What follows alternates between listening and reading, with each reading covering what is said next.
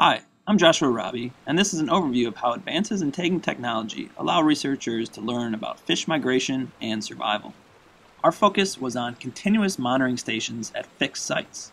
Examples include receivers for detecting fish with transmitters and antennas for detecting fish with PIT or passive integrated transponder tags.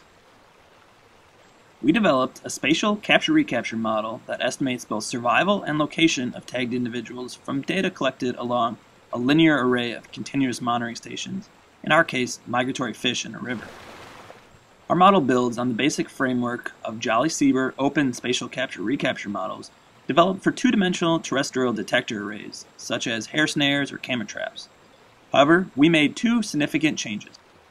First, we used a Cormack Jolly-Sieber formulation, and because the river constrained movement to a linear manner, continuous monitoring stations were treated in one dimension instead of two dimensions.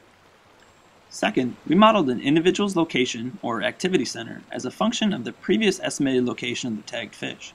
In other words, we correlated movement between periods. We demonstrated the model using 2010 data for anadromous American shad in a North Carolina river, and examined their within-river spawning survival, migratory patterns, and habitat use following complete and partial dam removals. We captured and pit-tagged individuals at a weir near the river mouth and released them upstream of the weir. We passively monitored tag fish with an upstream array of pit antennas. Individual activity centers depended on detections at the weir and antennas, the previous estimated location, and river conditions. We used gauge height as a covariate. By correlating movement, we were able to estimate an individual's location even when it was not observed in a period, although with higher uncertainty. Model results can also be examined at the population level. American shad used habitat restored by complete and partial dam removals and migrated more extensively during high flows.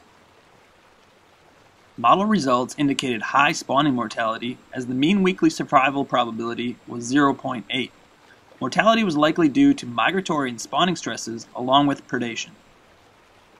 Our model is applicable for any linear array, ranging from rivers to terrestrial corridors, opening new opportunities to study demographic parameters, movement or migration, and habitat use.